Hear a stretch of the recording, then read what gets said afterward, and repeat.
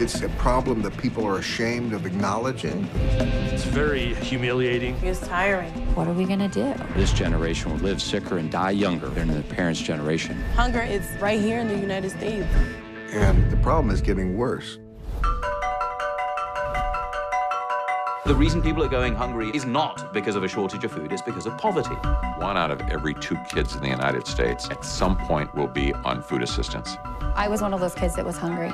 It messes with you. The average food stamp benefit was $3 a day. There are people who are living on that, and you really can't. If you have a limited amount of money, you're going to spend it on the cheapest calories you can get, and that's processed foods. My dream is to go to college, but I can't tell my kids, I'll make sure you guys eat in 2 years. I'm struggling to even feed my kids every day. Put that in there. Okay, that was a bad idea. As many as 50 million Americans rely on charitable food programs. I haven't received a pay raise in 4 years, and what I used to spend on a month in groceries now gets me about 2 weeks. It's amazing how the need has increased. Charity is a great thing, but it's not the way to end hunger. We're weakening our nation. I don't really know what to do.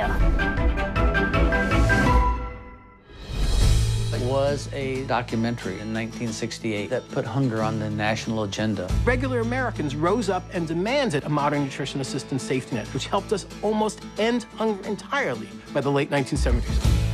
It showed that public policy could work, political will could work to make a difference in our country. There's probably 600, 700 chefs here, all really committed to helping this problem that we have with childhood obesity and hunger. We're working to make sure that families have access to quality, affordable food. It's so good. There's a lot of education that needs to happen around what is healthy food. Give your ideas for change, for the healthy life of your kids. We all have a stake in this.